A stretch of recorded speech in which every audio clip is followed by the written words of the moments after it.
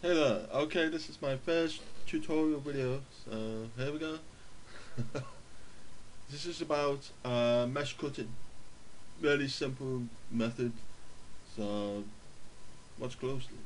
You start off with tool, and then choose plane, make a poly mesh, draw that into the middle of the screen, click edit at the top. Okay, now geometry on the side, and click subdivide a few times into about 200,000 odd. There we go, 263,000 at the top. Okay, the alpha on this side here, import.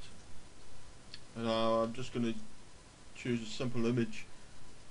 All I've done here is a normal square black texture with a white image in the middle of what I want to cut and mesh.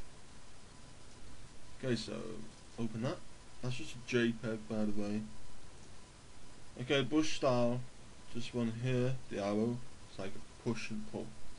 Right, on the mouse, right click, the draw size, go all the way to the top, and focal shift all the way to the bottom.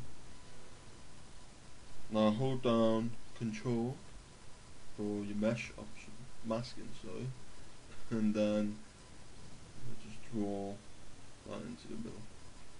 There you go. Okay, subtool on the side here, and then extract, and there we have. Ta-da! Easy as, and then just export that as an OBJ.